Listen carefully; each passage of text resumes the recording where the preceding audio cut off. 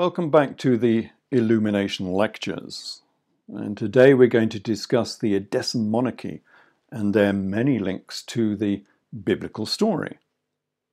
And this will lead us on in the next lecture to the discovery of the biblical Jesus in the historical record. And again, this is taken from my book, Jesus, King of Edessa, which is a 600-page opus that transforms gospel history into real history. No bells and spells, just reason and rationality. Now, we saw in the last lecture that Queen Helena of Adiabene was actually Queen Helena of Edessa. So the influential city of Adiabene that Josephus Flavius is always talking about, and nobody can find in the archaeology of Mesopotamia, was actually the city of Edessa, which lies just beyond the Euphrates. It's in modern Anatolia, and here it is. This is Edessa, modern Sanliurfa. And according to the Gnostic Gospels, which, we will go through this in later lectures, this was the first Christian city in the world. But unfortunately, now there are no practicing Christians left in this city, and all of its churches have been turned into mosques. And we find something similar just to the east at Amida, which is modern Diyarbakir, which just lies on the banks of the Tigris. And it's one of the few towns that still retains its entire curtain wall, so it's well worth visiting as a tourist. And the tourist guide will say that there are 12 churches remaining within the walls of the old city, but it neglects to say that 10 of them have been burned down in recent years. And this is one of the few remaining churches where the congregation, incidentally, still speak Aramaic, which is the original language of Jesus and his disciples. And, oh yes, as an interesting aside, this is also at Edessa. I'm not sure if you recognize this, but this is Göbekli Tepe, which is supposedly the oldest temple in the world, and it lies just outside Edessa. So the fictitious Adiabene that Josephus is always talking about is the real Edessa. And this is the first time this has ever been correctly identified since the era of the Knights Templar. And we will see evidence later that the Knights Templar also knew of this conflation between these two towns or cities. So viewers are getting privileged information here. You will not get this level of illumination from any modern history book, because modern historians simply do not understand this story and this history. So where did the Edessan monarchy come from? Let's have a quick look at its origins. As I said previously, they were descended from Queen Theomusa Orania, who married into the royal line of Parthia. So the Edessan kings were half Greco-Egyptian and half Persio-Parthian. And here they are. This is Queen Theomusa on the right and Phraataces on the left. And they were both kicked out of Parthia in AD 4 and settled somewhere in Syria. And now we know that that place was actually Edessa. And we know this because Moses of Corinne, who is a Syriac chronicler, and he says that the ancestors of King Abgarus of Edessa were Armenian kings, who he calls Artaxis, the line of Artaxis kings, who moved their capital city from Nisibis to Edessa. So Moses of Corinne is being rather disingenuous here, because they are not Armenian kings at all, because Artaxis is simply a mispronunciation of Arsacis, which is the generic name for all of the Parthian kings. So the ancestors of King Abgarus of Edessa were the Arsacis royal line of Parthia, which is just what I have said previously, and obviously in the books that underpin these videos, that King Abgarus was simply a new name for King Phraates Arsaces, the king of Parthia.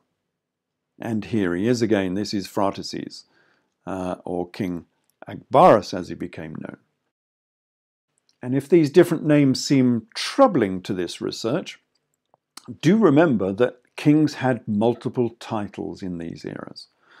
And so this particular king was called, on various occasions, he was called Phraates, which means the son of King Phraates, Monobazas, the only king, Abgarus, which means the king of the exiles, and Isates, which is said to mean angel, but I think it's more likely to mean strong horse.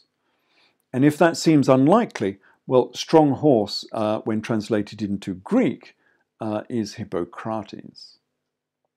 So perhaps we should look a little more closely at this Parthian empire, the empire that spawned this smaller Edessan principality.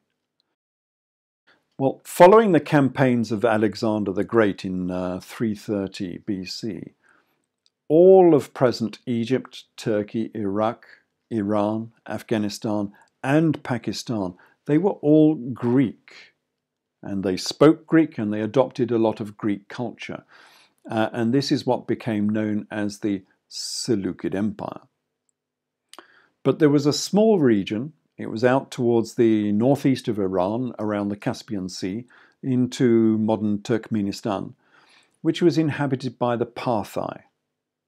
And their ruler was Arsaces I, the first of these Arsaces kings. And this became known as Parthia. And in about 240 BC, Parthia started to expand into the Seleucid Empire. And it slowly expanded and expanded until all the way through to the 50s BC, they had taken over nearly all of Seleucia. And at that time, Rome thought they had gone far enough. And so they sent an army under Crassus to stop their westward advance.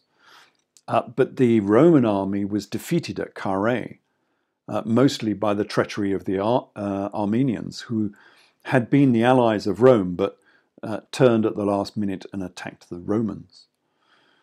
And Carrhae is Haran. This is Haran, and it lies just to the south of Edessa. It's about 25 kilometers to the south of Edessa. And this again is another of these old walled cities, but there is nothing really left of Haran. This is about the only part of Haran that is still standing. So the Parthians expanded into Syria after 50 BC, but Rome eventually drove them back out of Syria. But Mark Antony lost a major battle at Praspa against the Parthians and had to withdraw back to Syria. Then we had a changing of the guard. There was a change of leaders on both sides. And Octavian became the emperor of Rome, and Phraates IV became the king of Parthia. And they called a truce. And this is when Theomusa Aurania was sent to Parthia as a diplomatic bride by Octavian, Augustus, to become the wife of King Phraates IV. And she then became the Queen of Parthia. But as we've seen in a previous lecture, she then poisoned her husband in 2 BC and became the sole queen of Parthia, but was pushed out of Parthia in AD 4. And this was the origins of the nativity scene from the biblical Gospels. Anyway, here is Phraates IV. And this is a fairly traditional image of all of the Parthian kings, but you might be able to see just on his forehead there, he has a wart on his forehead. And this is a different image of the same king. And this image looks a little different because it's from a different mint. But note, he still has a wart on his forehead. And this wart became the symbol of the Parthian royalty through many generations after this time. And some historians have said that this is a genetic defect. But would a genetic defect give the same blister in the same location throughout many generations? No, that's highly unlikely. And this wart has to be really symbolic of something. And the obvious analogy has to be with the Indian bindi. And here is an Indian actress wearing a red bindi on her forehead. And the bindi is said to be, well, it's said to be many things, but it's said to be the third eye and a symbol of creation and wisdom. And it's not portrayed just on women, but it's also to be found on the Buddha as well. And so it must indicate something rather more profound. So what is the true symbolism of this complex and confusing bindi? Well, it seems to have been the equivalent of the Greco-Egyptian concept of the navel of the universe. And so it's likely to be the equivalent of the Egyptian primeval mound, which became the Benben stone, the omphalos, the navel of the universe, which eventually became the sacred stone of Judaism and Christianity. And we shall talk about this sacred stone more in later lectures. So it's possible that this wart and this bindi are symbolic of this sacred stone, which was taken to the east by Alexander the Great in the 4th century BC, and it ended up in Parthia, which may be how this symbolism arrived into Parthia. And this is what the original stone looks like. This is the omphalos of Delphi in Greece. And as you can see, it's a small conical stone, rather similar to the Parthian wart. This is not the real omphalos, of course. This is simply a copy. The original was a meteorite, and it has been lost from history. Probably in about the 3rd century AD, it becomes lost to history. And so it seems likely, and we'll see more evidence for this later, that the kings of Parthia wore the wart or the bindi to show they had been initiated into the mysteries of this particular sacred stone. And this becomes important again later in this research, because this sacred stone was not only important in early Christianity, it was also well known within Arthurian legend. In Arthurian legend, it was actually called the Holy Grail. And we'll talk about that in a later lecture. So as I said earlier, Phraatesses was kicked out of Parthia in AD 4 with his mother Theomusa Aurania, and these were the ancestors of King Abgarus of Edessa. So King Abgarus was simply a new name for King Phraatesses. But no modern historian has ever discovered this, because I think they are too afraid to critically analyse these texts. And they've often said to me, "Where are your references for this claim?" To which the reply has to be, there are none, because this is original research. And yet this lies outside the experience of modern historians, who cannot imagine original thinking or original research. They seem to be only able to copy and quote other historians, and so history itself has ossified and stuck into a 19th or 20th century time warp. If you quote your predecessors, you get full marks. If you think for yourself, you go to the bottom of the class. But their rather naive history of this region never really made any sense. They had no evidence that Adiabene was Erbil, which is what it was said to be. And they had no evidence of the royal family there, and no evidence that the leaders of the Jewish revolt came from that region. And remember that Josephus Flavius says the leaders of the Jewish revolt came from Adiabene. But if you derive a new cogent theory for this history, historians will say you are wrong and partly deranged, despite the fact that Syriac historians clearly record that Queen Helena of Adiabene was Queen Helena of Edessa, and therefore Adiabene is very likely to have been Edessa. Only Professor Robert Eisenman has half agreed with me, and he observes that in Syriac traditions, Helen was King Akbar's wife. And he also notes that the Edessan kings used the title Izates, which is a royal title for the Adiabene monarchy. But even Professor Eisenman will not follow this logic through to its obvious conclusion. And yet this new theory makes a great deal of sense, as we shall see. And I liken my new research to a jigsaw puzzle. Because if this theory was wrong, you would be trying to force all of the pieces to fit together, and most of them would not fit, and they certainly wouldn't form a clear picture. Only if this theory is true will all of the pieces fit together neatly and a picture will emerge.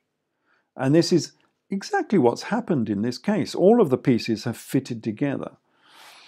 Even the Huqoq mosaic, which was discovered well after these books were written, fits in perfectly to this particular puzzle.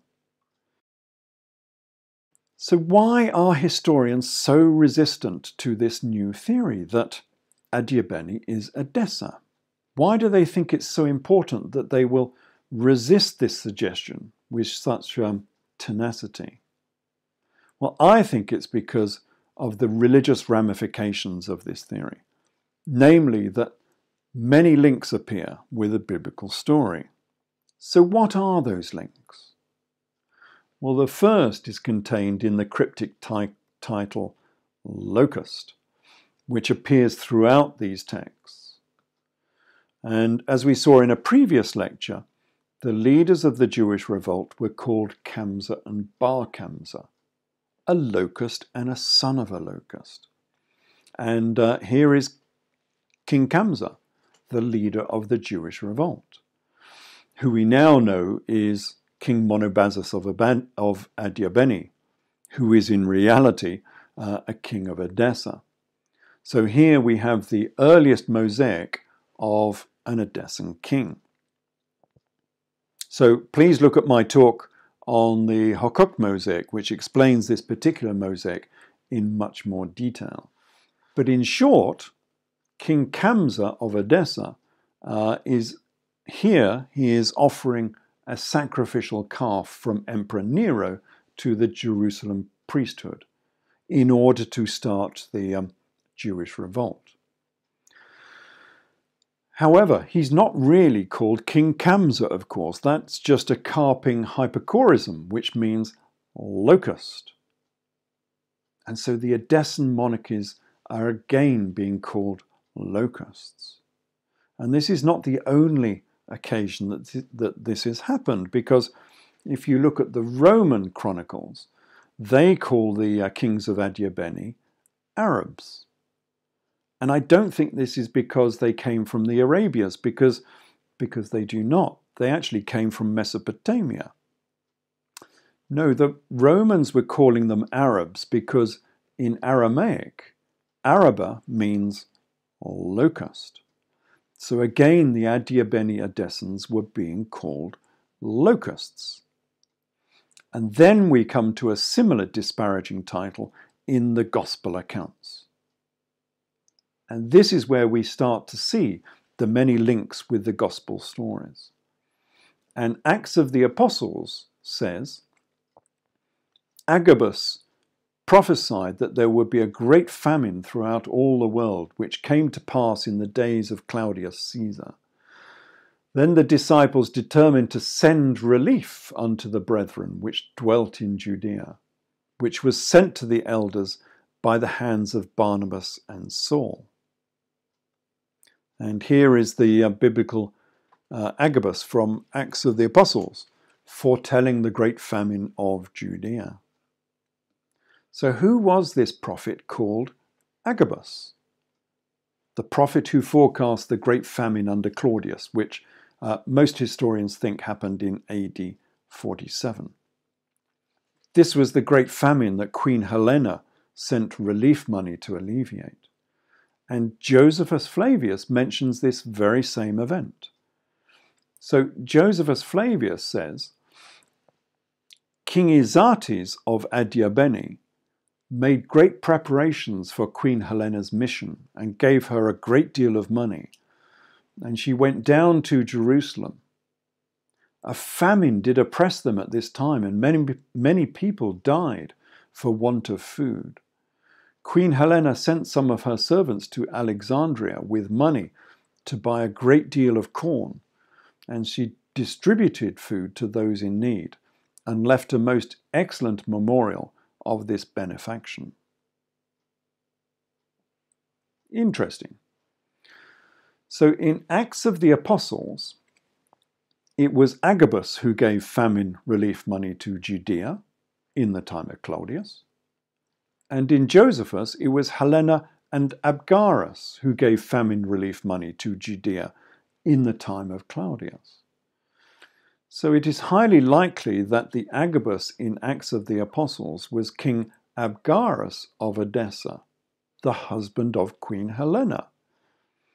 And note the two pronunciations here, Abgarus and Agabus, and it's very easy to confuse the two. And so you have to ask yourself, is that a mispronunciation or a hyperchorism, a nickname? Well, Professor Robert Eisenman agrees that these two people are the same, but he thinks the change in name is simply a mispronunciation. And he says, the pronunciation Agbarus or Abgarus depends on which source one is drawing upon, Greek or Syriac. According to Eusebius, the Agbar or Abgar in question, I prefer to use the former because of its clear connection to Agabus in Acts of the Apostles, was actually called Agbar Uchama. So Professor Eisenman thinks the two pronunciations are interchangeable. One is Aramaic, the other is Greek, but they are not. In reality, one of them is a derogatory nickname because in the Gospel Greek, Agabus means locust. So in 4 different texts, in the Roman record, in the Talmud, in the works of Josephus, and Acts of the Apostles, the Edessan monarchy are being called locusts. So why is that? Well, I think it is derogatory pesha, using events of the past and comparing them with current events. And in this case, the Talmudic rabbis were looking at the events of the Exodus, the biblical Exodus from the Torah, where a plague of locusts came out of the east and devastated Egypt, resulting in the exile of the Israelites from out of Egypt to Israel. And the Torah says of this event, Moses stretched forth his rod over the land of Egypt, and the Lord brought an east wind, and the east wind brought the locusts, and the locusts covered the face of the whole earth, so the land was darkened, and they did eat every plant of the land of Egypt. That was one of the 10 plagues. However, by using pesha, traditional Talmudic pesha, we could say exactly the same thing happened in the 1st century. The Edessan royal family came out of the east, out of Babylon, started a war in Judea that resulted in the destruction of Judea and the exile of nearly all of the Jews. So the pesha comparison works on all levels. The Edessan monarchy were no better than a plague of locusts from the east, blown to Judea on the hot easterly winds. And I think this carping hyperchorism was coined by Josephus Flavius, the quicksilver-quilled wordsmith of 1st century Judea. But it was quickly adopted by the Romans and Talmudic scribes who loved to denigrate their political enemies. But But did you notice something here about that quote from Acts of the Apostles? This is why you have to read these verses carefully with a critical eye, because it's very easy to miss these small details. Because the famine relief was taken from Edessa to Jerusalem by Saul, St. Paul, and Barnabas. The biblical Saul and Barnabas. Therefore, Saul and Barnabas were ambassadors of the Edessan monarchy. And this is why nobody will link Adiabene with Edessa, because we are falling down a deep rabbit hole here into a parallel historical universe, and we have no idea where this particular hole will lead us. Remember that Saul, St. Paul, was the major chronicler of gospel events. He wrote all of the epistles, and he had a strong hand in Luke and Acts. And as we saw in a previous lecture, Saul was Josephus Flavius. And so this conflated Saul Josephus wrote the entire history of the Israelites and the entire history of first century Judea. So why does Saul Josephus not mention that he himself was the Edessan ambassador to Jerusalem? And why has no other historian or modern historian since that time ever mentioned it? Well, that is because this particular conflation changes everything. It means that the Antioch mentioned in Acts of the Apostles was actually Antioch Edessa, not Antioch Orontes. So the city in which the disciples all met was Edessa, the capital city of King Abgarus of Edessa. And here are those two locations. On the left you will see Antioch Orontes, which is where traditionally theologians and historians will say that the disciples met. And on the right is Antioch Edessa. Now they might look very close physically, but politically and historically they are miles apart, because it changes the whole of the story. It means that Edessa was central to the gospel story. This is where the disciples met. This is where Saul was an ambassador, and this was the city that was sending monetary aid for famine relief to Judea in AD 47. But Edessa has been deleted from history. As we said before, just do a computer search of the works of Josephus and it'll come up after a while and it'll say, nothing found. Because Josephus was told to delete Edessa from history by Emperor Vespasian. And so Edessa was deleted from every chronicle. It was deleted from the works of Josephus, from the Roman chronicles, from the Talmud, and from the Gospels. Because Edessa was urbis non grata. It was the city that could never be named. And we'll see why Vespasian hated Edessa in the next lecture. But the later Catholic Church went along with this deceit because Edessa was the main center of gospel history. That is why Saul Josephus was an ambassador to the Edessan royal family, and that had to be covered up. The last thing the church wanted you to know is that the biblical Jesus came from Edessa, that he was a real king with a real palace and real coins, and that he was the leader of the Jewish revolt. And so the Catholic Church has continued this centuries-old cover-up, a cover-up that has lasted until this very day, until this hoary old conundrum was deciphered and exposed by myself, Ralph Ellis. So I hope you've enjoyed this illumination lecture and can join us again next time when we will see who the biblical Jesus really was in the historical record.